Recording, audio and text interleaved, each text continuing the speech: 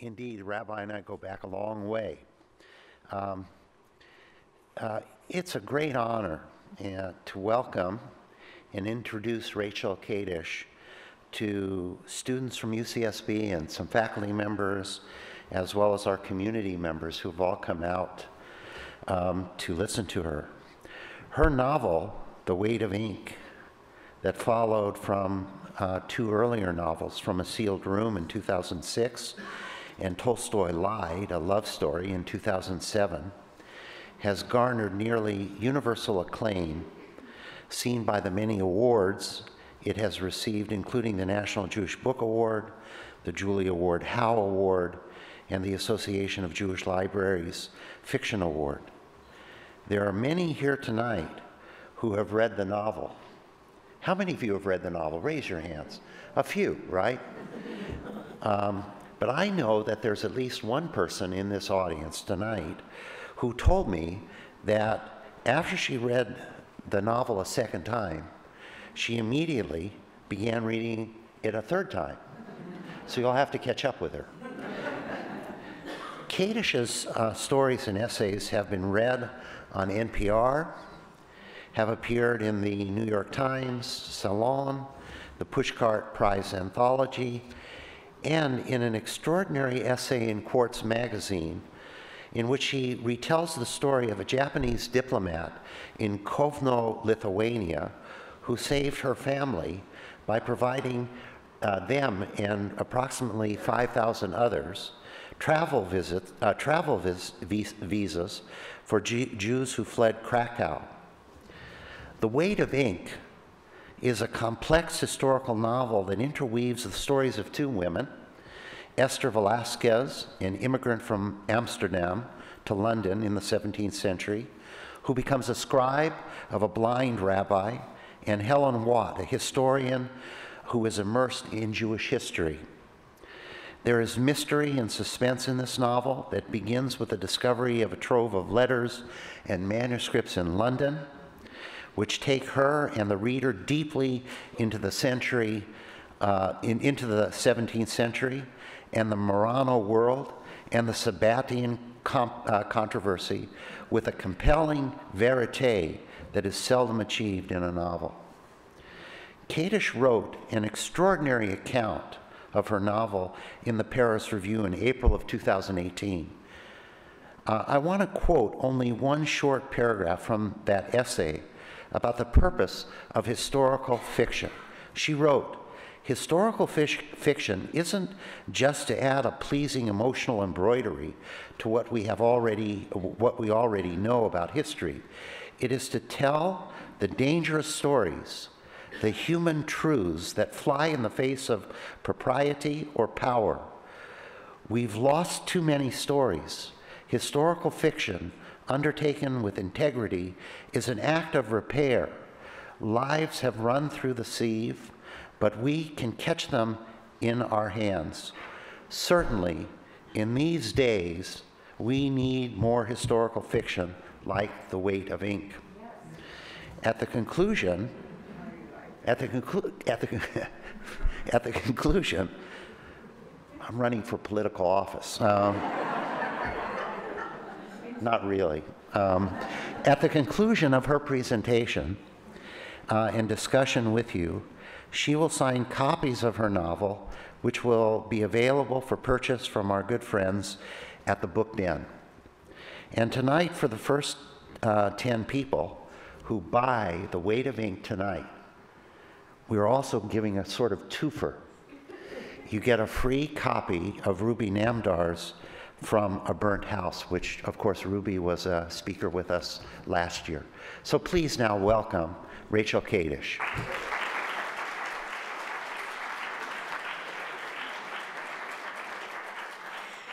That was the best introduction ever, and you should run for office. You should have a political party. What should our slogan be? Books save the world? Can we start with that? Yeah. Thank you so much for having me. Oh my goodness, there's a lot of people here. Wow. Can you all hear me in the back? Okay, if you have trouble hearing me, just wave like mad, and hopefully I'll see you and pick it up. you all have already given me the nicest welcome, and you've been so apologetic about the rain, and I want you to know that I came from the polar vortex. It was 1 degree a couple mornings ago, minus 17 wind chills, so this is fantastic. When writers are invited to speak, we are generally expected to talk about our books, and I will, I promise. But when I have the chance for a conversation with a group of people, I usually like to try to talk about the big picture.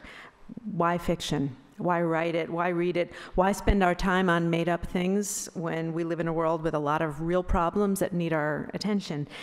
So I thought I'd talk a little bit about why I write, a few of the reasons, and along the way I will eventually get to talking about my book. I'll read a few very short excerpts, and then we'll have time for discussion. So the question of why I write, for me, is definitely not just an academic one. I mean, I spend a lot of time asking myself, why? Why do I do this? Sentences are hard, paragraphs are harder, and then your friends ask you, how's the novel coming? It's coming fine. Is this the same novel you were working on last year, 3 years ago, 5 years ago? Yeah. And sometimes I don't know whether anyone will care about a bunch of imagined characters. But I do it, I write, and for a few reasons, and I'm going to talk about a few. So the first one is just the basic pleasure of finding the words to say it. I think that putting words to an experience is a basic human satisfaction. We've all had that moment of seeing something beautiful or seeing something absurd. You see a beautiful sunset. You see someone walking down the street and their umbrella gets blown inside out in a way that strikes you as funny. And that impulse to want to find the words to put on it. I mean, yeah, we could snap a photo, but very often you're sitting there thinking, how would I describe this? How would I describe it to my friends? And I remember being in high school, those intense friendships where I would stay up late at night trying to think, how would I explain this or describe it to my friends? And I see even, my kids, my teenagers, they're not just snapping photos, they're putting it into words. And Milan Kundera said that being in love is like having a camera on your shoulder and wanting to record everything you see and show it to the beloved person. And I think that narrative impulse, that impulse to want to share what you're seeing with other people, it spreads out across all kinds of love, not just romantic love. And I think that being a writer is a way of being in love with the world. You want to take what you see and put it into words and share it. And I remember having this impulse even as a kid. I remember watching my grandfather, and my grandfather was, he was a Holocaust survivor. He was older, he was an older father, an older grandfather. So he was born in the Austro-Hungarian Empire in 1904. And so he had all these stories, and he would come and he would sit in his chair. It was his chair, it wasn't anybody else's chair. And he had these hand gestures, and I remember standing by his chair and watching him. And each of these gestures meant something very different. And I remember, even as a kid, thinking, I want the words that describe the difference between these different things, because it was a whole vocabulary. There was this. You don't want to be on the receiving end of that, right? And then there was that, which meant somebody else was going to catch it. And then there was that, which is when you're taking your troubles to a different power. And so that's one of my first memories of that impulse to find the words. But also you should know that writers have their tricks, and when a character is going to be important later on, you plant a seed early so that the reader gets to know the character and is familiar with them. So you have now just met my grandfather. He's going to come back. So look out for him. Another reason I write is, for me, it's the best way of telling the truth, which may sound ridiculous because most of what I write, not all, but most of what I write is fiction. So what is fiction? It's a pack of lies, right? That's what it is. My dad likes to say that he has 3 children, 2 of whom are gainfully employed, 1 of whom is a professional liar. My dad is very proud. He's very proud. But it's true. Why? I mean, it's a pack of lies, right? You pick up a novel, it's not true, none of this actually happened, right? In my case, the historical bits happened, but not the character parts. Those are fictitious. So why care about that? Why is that something that's worth our time? For me, I think that one of the things that art does is tell the truth, the human truth, what it's like to be a human being. So what do I mean by that? Well, when I teach writing to kids, to young kids, which I sometimes do, I start with a question. I say, okay, your friend just got a present, and it was something you really wanted. Somebody gave it to your friend. What do you say? Any kid who's over about 3 or 4 years old knows what they're supposed to say, so they'll parrot it back. They'll say, "That's so great. Glad you got it." And I say, okay, so that's what you say. Underneath that, what do you think? So the answer is, well, I'm thinking, I wanted that. Okay, underneath that thought, what are you thinking? And the answer is, how come they gave it to her and not me? Do they like her more than they like me? Okay, underneath that, what are you thinking? Well, do they like her more than me because of that time that, and it goes on and on. And you go all the way down, all the layers into the sub-basement of the human experience, what it's like to be human. So we don't just stay on the top social level. We go to the real honest, the truth of what we feel in these moments. And if you read Tolstoy, that's what Tolstoy's doing. He's going all those layers deep. And I think that that's what good art does. It shows us something we recognize that maybe we didn't even want to admit about how we feel about things. Now, for me, I can do that best in fiction. Maybe if I were wired differently, I would know how to do it in memoir. But I think for me, if I were going to write memoir, I would say, okay, I'm going to tell the whole truth, but I'd be protecting somebody. For one thing, I might protect the people I love, not that they have deep, dark secrets, but it's their privacy, not mine. And then what if I said, I'm going to tell all my secrets, I will, show all my flaws. Well, maybe I can't see all my flaws. You can see my flaws because you're outside of me, but I can't see my own. So, okay, what if I wrote biography? What if I said I'm going to write the story of Eleanor Roosevelt? Well, I would have access to, I actually don't know if she kept journals. Does anyone know if she kept diaries?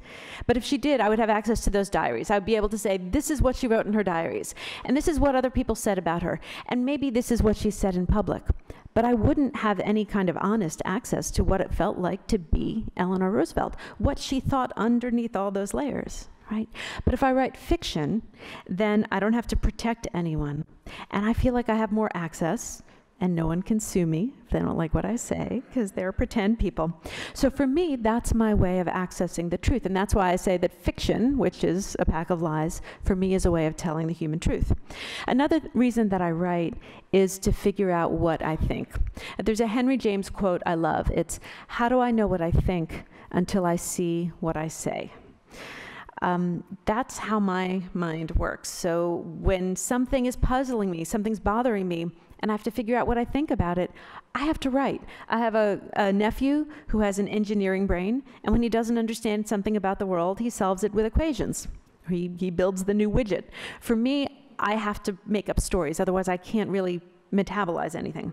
So I tend to start writing when something is bothering me. So for example, years ago, there were a couple of things that were kind of rolling around in my mind and bugging me. One of them was a quote by Virginia Woolf, In a Room of One's Own. And Virginia Woolf raises the question, what if William Shakespeare had had an equally talented sister? What would have been the fate of that woman, a woman with that kind of a capacious mind and talent in that time period? And Woolf's answer is very succinct and very depressing. It is, she died young. Alas, she never wrote a word. That bothered me. Not because I don't think it is the most likely, it is the most likely outcome for a woman with talent in that time.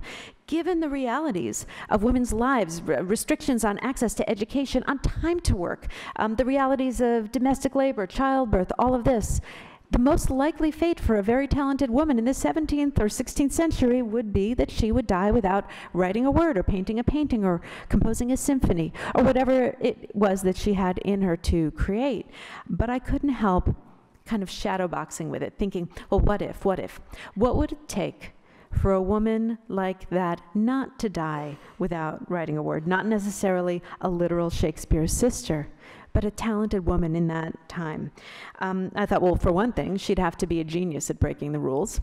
I thought, okay, that's fun. I'd have fun writing about a character like that. So I thought, I want to write a novel that reaches back in time to ask this question of what does it take for a woman not to be defeated when everything around her is telling her to sit down and mind her manners.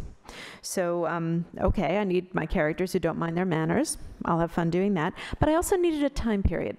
I wanted to pick a time period, and it just had to feel right. I didn't know what I was looking for, but I figured I'd know it when I found it. I also wanted to find a situation that was like a frontier mentality, because that's when they let women do things that women aren't normally allowed to do.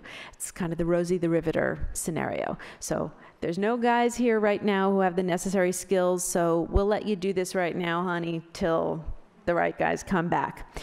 So I needed a scenario like that. So I started, I was down at Stanford for this really wonderful fellowship, and I started sitting in on history classes and looking for a time period. And I became fascinated with by the 17th century Jewish community of Amsterdam. When I say I didn't know anything about this history or this community, I didn't know that the Jews of Amsterdam in the 17th century were Sephardic, not Ashkenazic. They were mostly refugees from the Spanish and Portuguese Inquisitions. I didn't know that Amsterdam at the time was the only place in Europe where you could safely, openly be Jewish. They called it the New Jerusalem. And in fact, there were only a very few restrictions you had to obey. You couldn't discuss atheism, but nobody could discuss atheism. This was a time when people were literally ripped limb from limb for discussing atheism in public. You couldn't debate religion with non-Jews. Other than that, there were not, there might have been one more rule. Other than that, you had your religious freedom. And there was an influx of Portuguese Inquisition refugees in Amsterdam, so much so that saying someone was Portuguese was a euphemism for saying that they were Jewish. It's kind of like people now say, you know, she's from New York. So she's Portuguese meant she was Jewish. Another thing I didn't know about this community was that this was the group that excommunicated Spinoza. I didn't know that Spinoza was Jewish. I had never taken a philosophy course. I was very intimidated by philosophy, so I was sort of uniquely unqualified to write this book, except that I was reading Rebecca Neuberger Goldstein's book, Betraying Spinoza, which is an amazing book. And she talks about this community excommunicating Spinoza. And what I learned was that excommunication, even though it sounds like a really terrifying word, was not the big scary thing it sounds like to us now.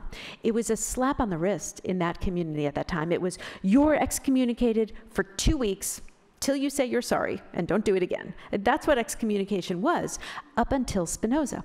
And when they kicked him out, they gave him an absolute fire and brimstone ban. It's God's fury will smoke against him, lifetime ban on Spinoza, lifetime ban on anyone who has contact with him. You can read this in translation, you can Google it, find it online. And when I read this text, you know, every now and then you read a really old document and you hear the human emotion in it, and I felt their fear. You could hear how frightened they were, that they'd finally found this perch of safety, and here comes this guy, and he's sounding frankly atheist, and he's definitely debating religion with non-Jews, and he's about to mess it up for them.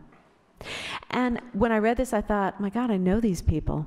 These are my people, because even though it was different centuries and a different scenario, I thought, these people are refugees. I grew up around refugees, and there was something that was so familiar from the Holocaust survivors I grew up with. This sense that this beautiful, fierce desire to rebuild, but this very brittle sense that the slightest mistake could mess things up. The slightest thing could go wrong, and we'd all be back where we started. And it was that tension, and you could feel how frightened this community was, and I thought, I want to write something about these refugees in the 17th century Jewish community of Amsterdam. And then I read about how a rabbi from that community approached Oliver Cromwell to try to get the Jews readmitted back to England. There actually were some Jews in hiding in England. They would be, you know, every 50 or 100 years, they would be outed and kicked out, and then some families would come back in. There were about 200 Jews living in London. They wore crosses. They pretended to be Portuguese Catholics. But this rabbi asked Cromwell to officially readmit Jews to England. And Cromwell couldn't fully get it through Parliament. It's sort of a long story. But there was this tentative moment of, okay, so it's going to be okay to be openly Jewish in England. And I thought, okay, there's going to be a little mission of a rabbi and his household coming from Amsterdam, and these are my fictitious characters, to help re-educate the Jews of London and bring them back into the Jewish fold. They did not want to be outed. They did not want to be re-educated. It was a very tense situation. They wanted to be left alone in hiding, pretty much. And I thought, okay, here's my frontier scenario. So I have my rabbi, he's blind, so he needs someone to scribe for him, to read and write for him. And he's going to go with his household, 2 orphans who live in his house, a brother and sister. The brother, for reasons I won't get into, is not going to be able to scribe.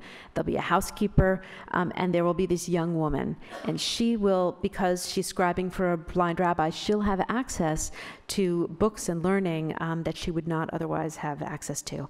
So I just started writing. I don't outline in advance. If anyone's interested, I'm happy to talk about why. I don't and can't work that way. So I tend to start writing, and everything is an act of improvisation. So I thought, well, I have this character, and I have a feeling she has something to confess. I don't know exactly what it is, but I'm going to start writing. This was the first thing I wrote, and it actually stayed, which normally the first 20 things I write I cut, but this stayed. And I'm going to read it. It's just a couple paragraphs.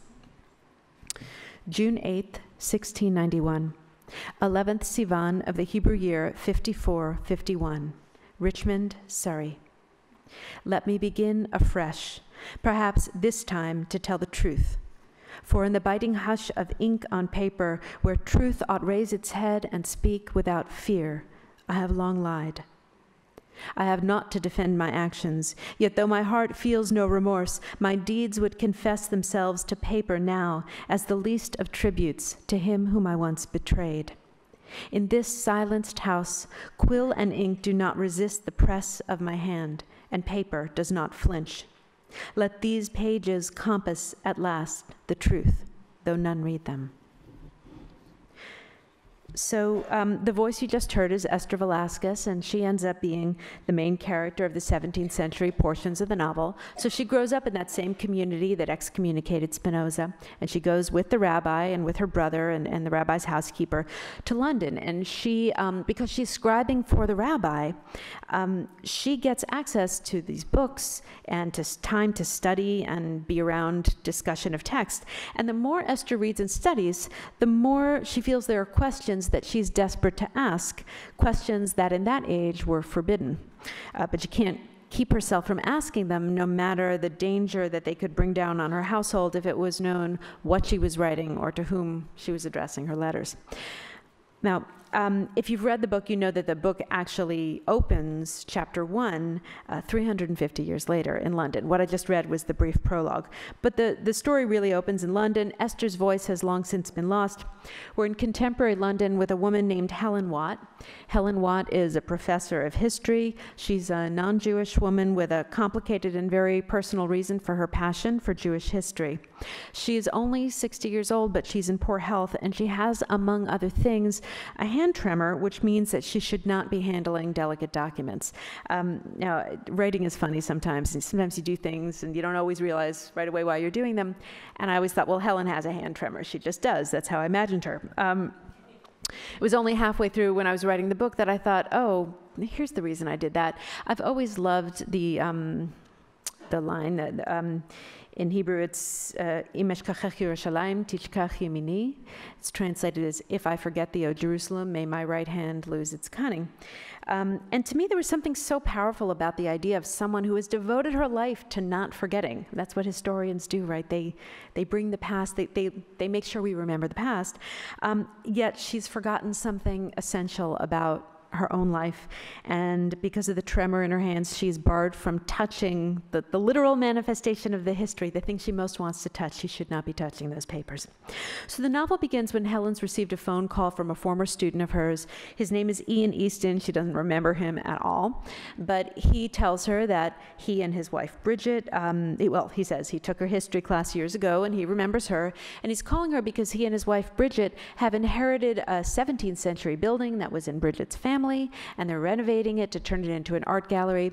They've had an electrician come to put wiring in, and he tried to thread it through the old carved wooden staircase, but when he opened up the old carved staircase, he found shelves packed with very old documents that look like they might be in Hebrew, and then there's something that's another language. It turns out to be Portuguese, but he can read that many of the letters are signed with the name of a rabbi. So he thought he would call her basically to say, you know something about Jewish history, can you come here, get these papers out of the house so we can finish our renovation? Helen is skeptical that the papers have any value or that they're even 17th century, but she agrees to go, and it's going to be Helen, with the help of a graduate student named Aaron Levy, who are going to begin to examine the documents that Esther Velasquez left behind. And what I'm going to do is I'm going to read just a couple paragraphs of Helen first arriving at the house. This is when she first sees the papers. There, on a small card table beside the window, was a single cracked leather-bound volume. Beside it lay the 2 pages Ian had told her about over the phone, the first items his electrician had removed from under the staircase upon discovering the documents. For an instant, she allowed herself to stare at the pages, taking in the thick, textured paper she dared not touch. Then, at the counterpoint of 2 alphabets on the page, the Portuguese lettering that led from left to right, interrupted by scattered Hebrew phrases that ran in the reverse direction. Slowly, she read and reread. Ian's voice, coming from just behind her. "Over there," he said, and pointed. She lifted her eyes. There, in a dim corner at the base of the staircase, untouched by the blinding light of the landing's windows, was a small panel that had been forced open. Ignoring Ian's tentative offer of help, Helen approached the opening. Lowering herself slowly to the floor, her cane trembling heavily under her weight, she knelt before it like a penitent. She stayed that way for a long time, her hands pressed to the cool floor, and a great heaviness nearly overcame her, as though all her years had suddenly taken on physical weight. For a long while she simply stared at the crammed shelves, breathing very quietly. Then finally, knowing she should not, she lifted a quaking hand to remove a single page. A moment only.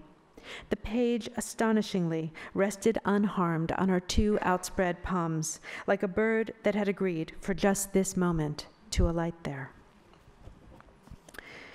So I wrote that, and now I had Esther, and I had Helen, and I knew that there was going to be something in the interplay between past and present that was going to change the lives of the characters in the present time. So the book I wrote, I started improvising, and I ended up with a structure. It's structured like a mystery. It goes back and forth between the 2 time periods, where with Helen and Aaron, you'll meet Aaron in a moment, and they'll find something in the documents that doesn't make sense to them, something that maybe upends everything they thought they knew about 17th century women's lives in that community, and they'll think, who would have written this and why? And I'm writing that, and I'm thinking, who did write that and why? So then I go back to the 17th century, and I start writing to try to figure out what Esther was up to.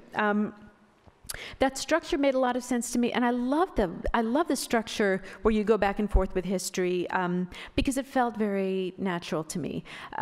Because I have a lot of memories of being at my family's dinner table, and the conversation would be, "That's when we were in Russian prison, pass the salt," and history just sort of flies by, and you think. You either just let it go and you think, okay, whatever that was, or you chase it down. No, wait a second, what was that? What was happening in the Russian prison? And then if you chase it down, you have a responsibility to it. What do you do with that history? And do you let it change you? And do you let it change how you act in the world today? So I love that tension between past and present. I started writing and research. Someone asked me at one point, well, how long did you research in advance before you started writing? I can't work that way at all. It's an interactive process. To do all the research in advance would be like saying, okay, I'm going to swim a mile by first standing on the shore, doing all the breathing. And then I'll do all the swimming, right? You would pass out, you kind of have to alternate. So it would be, I'd be writing a meal scene, and it's 1658, and I have to think, well, what's on the table? And what are the utensils? And what are the table manners? What are the characters wearing? That clothing was heavy. What was it made of? And they're looking out the window. What's growing in the garden outside the window?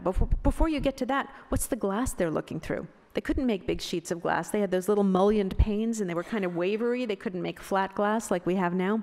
So I'd research all these things. And let's say I had my books of 17th century medicine and sanitation and all kinds of things. So let's say I'm looking up what they're wearing, and I have my book of 17th century fashion. So I'm paging through that, and I find an etching of women when they, sort of high society women, when they went out to do something a little risque, like going to the theater, or not completely done up and they didn't want to be recognized, they would wear those black velvet face masks so no one would know who they were. So there was an etching of this, and I thought, oh, this is wonderful detail. Who would wear a mask? And for those who've read the book, I thought, oh, Catherine. This is not a big spoiler. Catherine is sick when you first meet her. So when Catherine is ill, she would wear a mask because she can't do herself up the way she would otherwise want to. So then that gave rise to the scene in Hyde Park with Catherine. I had a lot of fun starting from ignorance. I went to Rare Manuscripts rooms. If you ever have a chance to go to a Rare Manuscripts room, just ask to see something really old. It's amazing. They might confiscate your pens and pencils, and they might make you wear gloves. But they bring out these documents, and you'll have 400-year-old documents, and someone has doodled faces in the margins because they were bored then, just like people are bored now. And faces look the same, and it's the most wonderful humanizing moment when you look at this old document. I went to a document conservation lab, and I learned about iron gall ink, which is a kind of ink they used to use that some forms of it over the centuries are not stable, and they burn their way through the paper, but just where the writing is. So if you can imagine, I mean, for a word nerd like me, this is like, wow. You know, the words burn their way through the paper. So you have pieces of paper that are like lattice work with the words, the letters just burned through with word-shaped holes in the pages. I was a little insanely meticulous about the research. I have stories I could tell, and if my kids were here, they would make fun of me and tell some stories about some of the lengths I went to for research.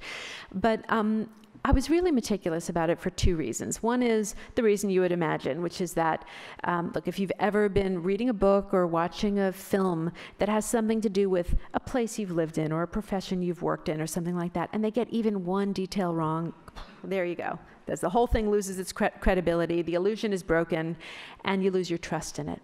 So I wanted to avoid that happening as much as possible, and I had people who were experts in the various fields, read it for historical accuracy and for the philosophy and everything. But beyond that, I had another reason that I wanted to be very careful to be absolutely historically accurate, not to have anything that wasn't plausible by the known facts of the time period. I thought, when I finish this novel, if I ever finish this novel, people will say to me, well, Esther Velasquez, finding a way to live a life of the mind in the 17th century, well, that's a pretty story.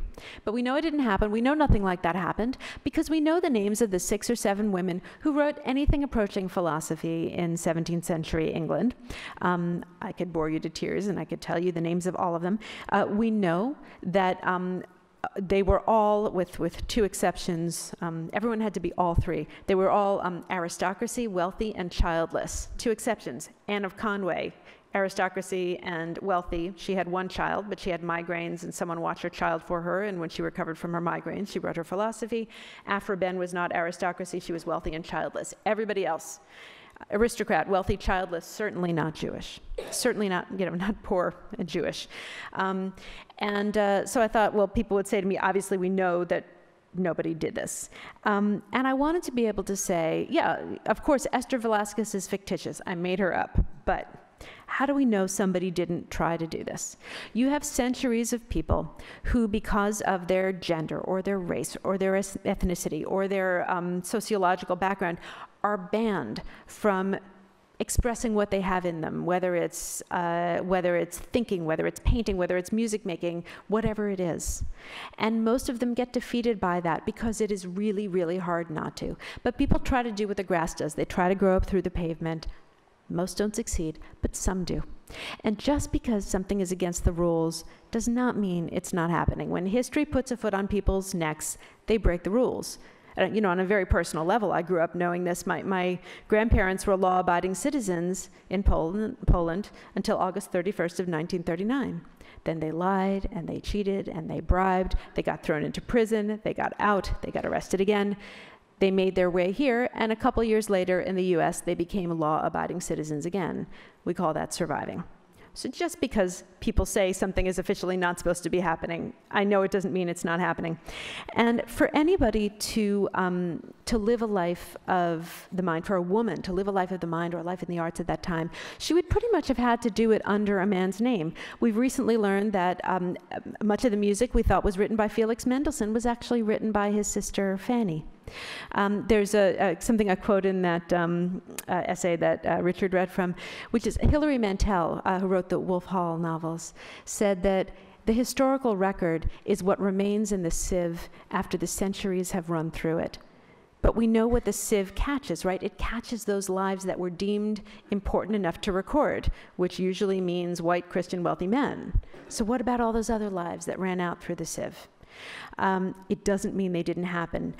Are we so sure that now it's 2019, we've already found the identity of every woman who ever wrote under a man's name? I see no reason we should assume that we found that.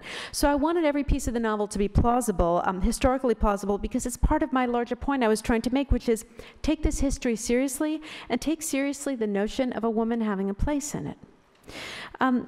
So another reason I write, and I think I'll just do two more, another reason I write is it helps me look at issues that I feel torn about.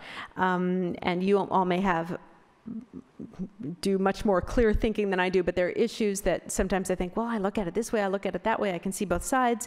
And when I put an issue into a piece of fiction and I let characters argue it out, that's a way for me to sort of walk around all angles of it and look at all the sides. Now, if you spend any time in academia or in the arts these days, you will stumble across the question of who does this history belong to? Who gets to tell a story? Who does this artifact belong to? And this is one of the issues that comes up between Helen and Aaron. So the notion of conflict brings me to Aaron. Aaron Levy, he's the third major character in the book. He is the graduate student, or as they say in England, postgraduate, who helps Helen with the manuscripts. They hate each other. And that's really fun on the page. All the things that we try to avoid in real life, like conflict, difficulty, are really fun on the page. So Aaron Levy, he's American, he's Jewish, he's the son of a rabbi, he's arrogant as anything. Everything has always come easily to him. He's good looking, he's been a star at school, and one of his ex-girlfriends gives him the nickname Teflon Man. She does not mean it kindly. Everything rolls right off of him.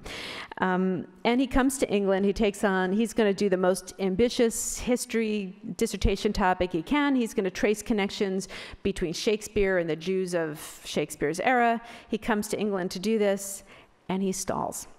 For the first time in his life, he is failing. He cannot find any new connections. This is Shakespeare. Everybody has mapped this already. This is a very well-scoured field. And he thought he was going to come in and be a star, and he's in free fall. And if you know anything about the British system, they really leave you alone. So if you're a postgraduate and you're working and you're stuck, you're really stuck. So here he is, flailing, not wanting to admit it, and his advisor says to him, hey, I have a colleague who needs help with some documents, Helen Watt, can you help her out?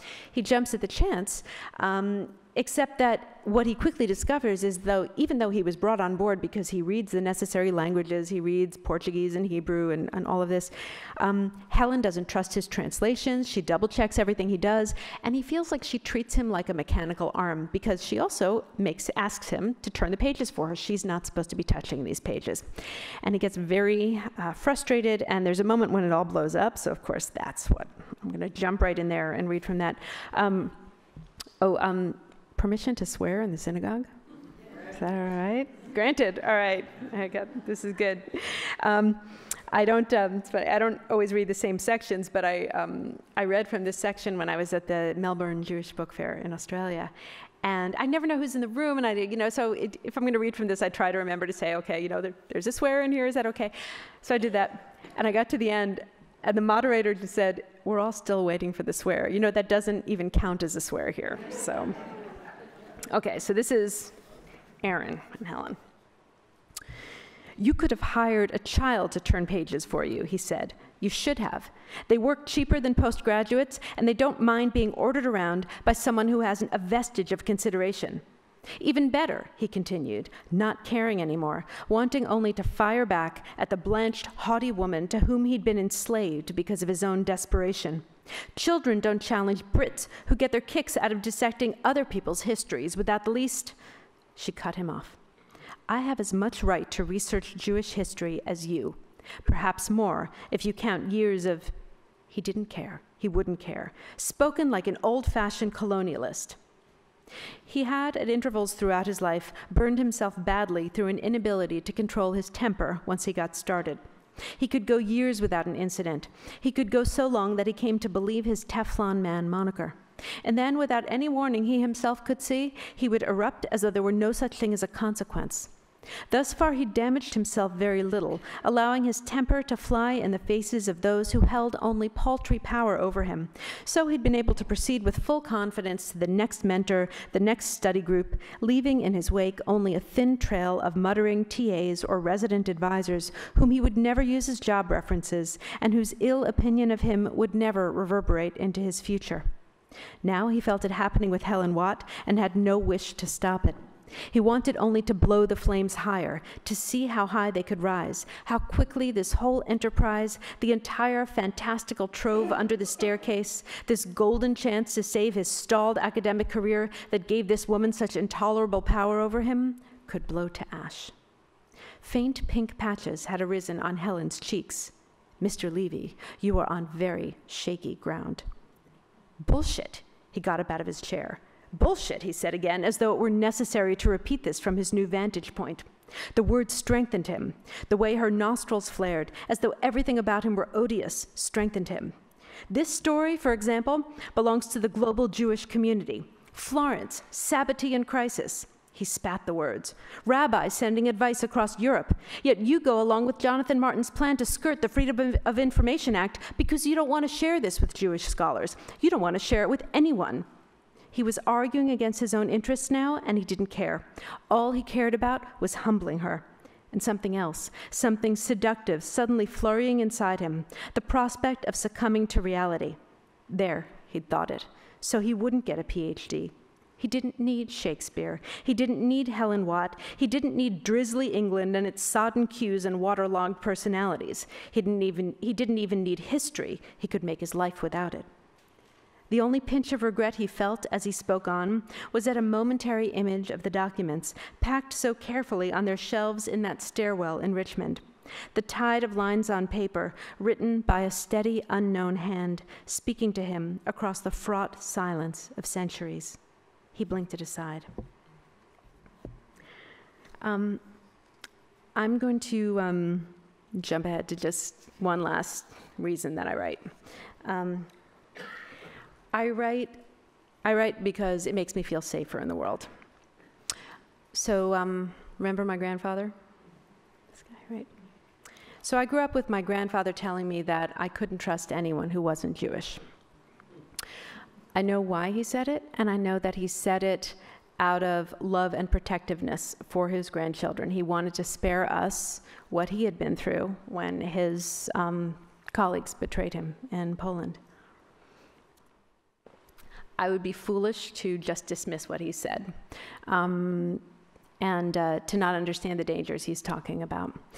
And I have also been arguing with that comment my whole life. My grandfather died many years ago, and I'm still having the argument. And I'm still having the argument because I take seriously what he said, but at the same time, what I feel is that we're only safe if we do trust each other across those lines. But when I say trust, I don't just mean trust like a passive thing, like here it is in a black box, it's trust, you put it on the table, hope that works out, right? I think of trust as a verb, as a muscular thing.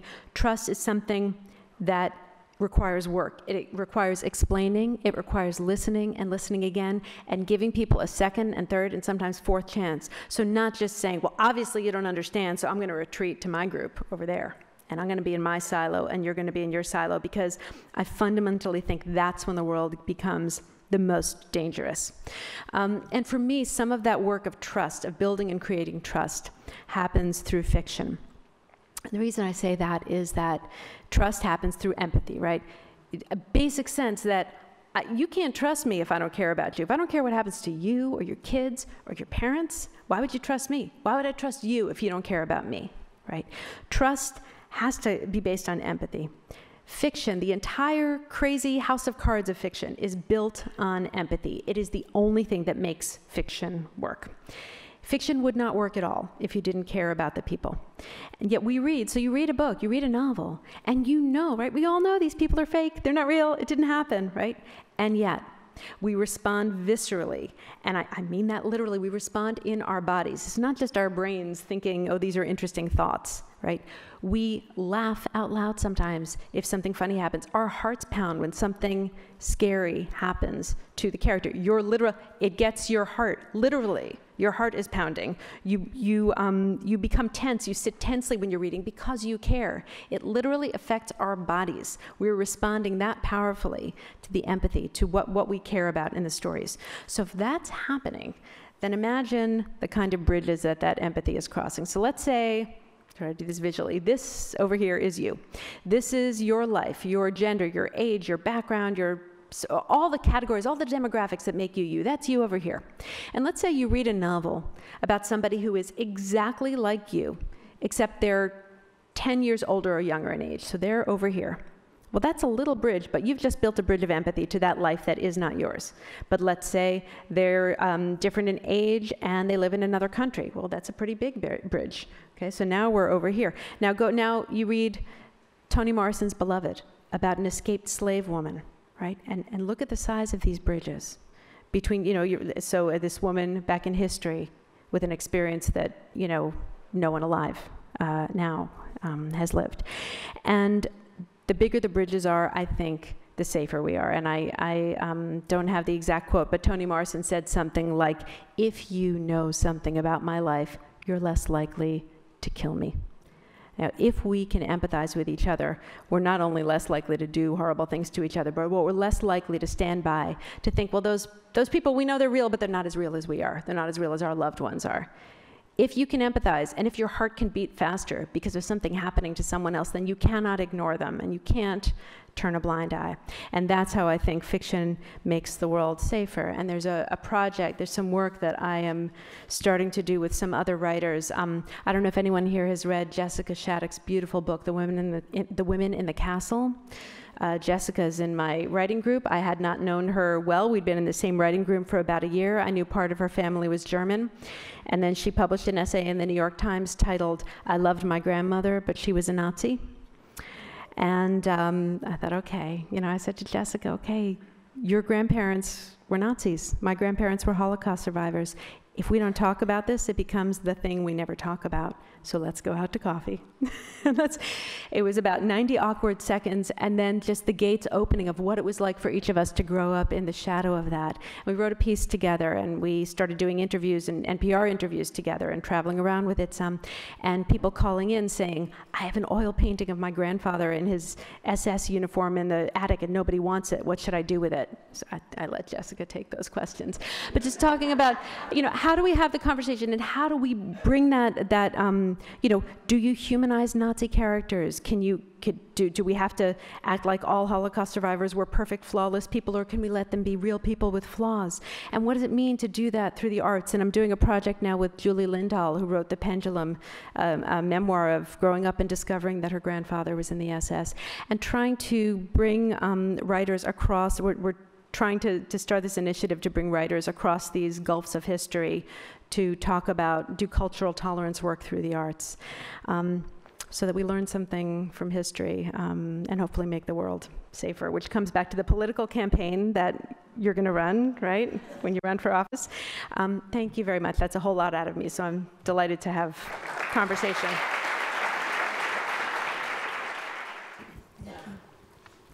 I loved your book. I couldn't put it down. I would love to see it made into a film. I don't know if that's occurred to you. The love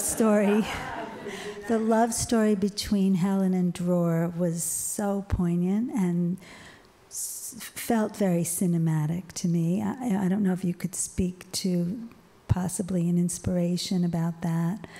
And the other thing that was the whole concept of martyrdom and Masada and these other and Esther's voice, her particular what her philosophy is, was passion, And so I'm wondering if those are a lot of things, but possibly maybe you could pick something to speak to.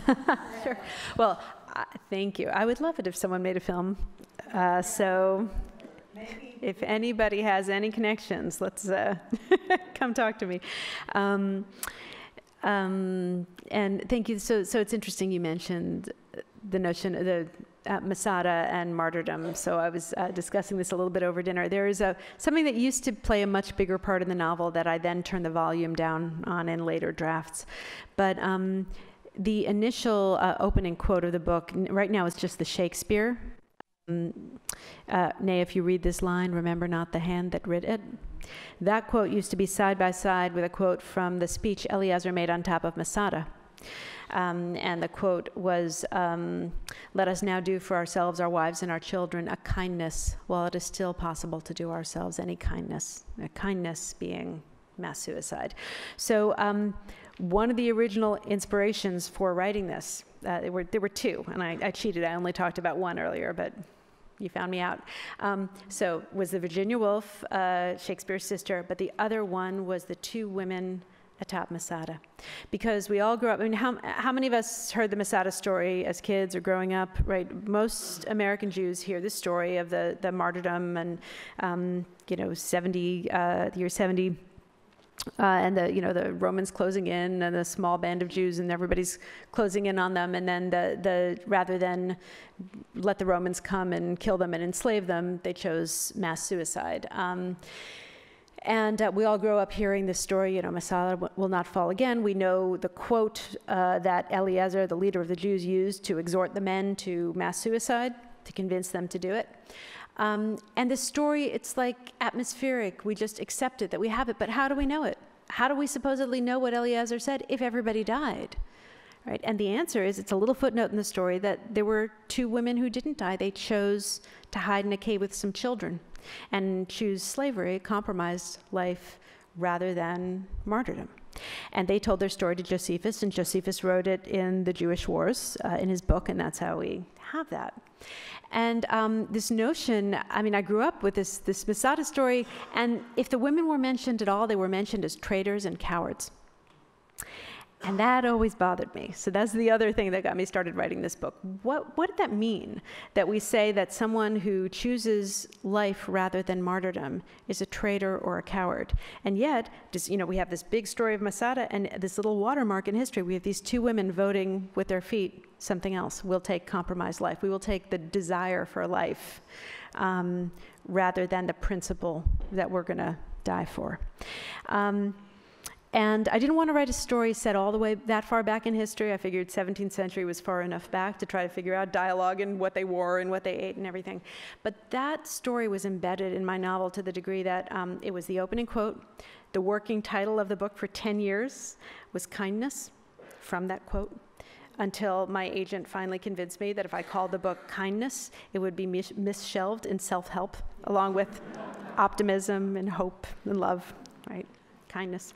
And I was like, but it's the best title because it has the double meaning. She said, yeah, it has a double meaning. No one else is going to. She was absolutely right. And then I had a very bad attitude about finding a new title. We went through maybe 50 options. I used to carry around a piece of paper that had all the different options we considered. At a certain point, I wrote to my agent. I said, we're just going to call it Bookie McBookface because I can't consider any more titles. And then my editor said, how about the price of ink, the cost of ink? And we came up with that. So I reduced the presence of the Masada story in the novel to just the fact that the etching is on Helen's mantle, and then something else that was in my idea of the book from the beginning, that there would be two women who refused martyrdom.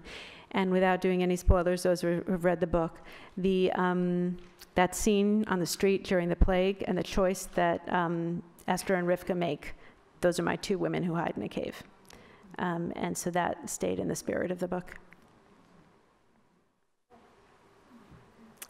Well, before Deborah asks a second question, I have a question. And it's not really a question. It's when we announced that you were going to be here tonight, many people came up to me during high holiday services when we announced it and said, I love that book. I'm so happy that you're bringing Rachel Kadish to Santa Barbara. So I would like to know, I want someone to be really quite honest. We've had two people who began their questions to you by saying, I love the book. But would anyone else want to tell me or tell us why you love this book so much? Oh, we got a hand back there. Wow. Come on up here.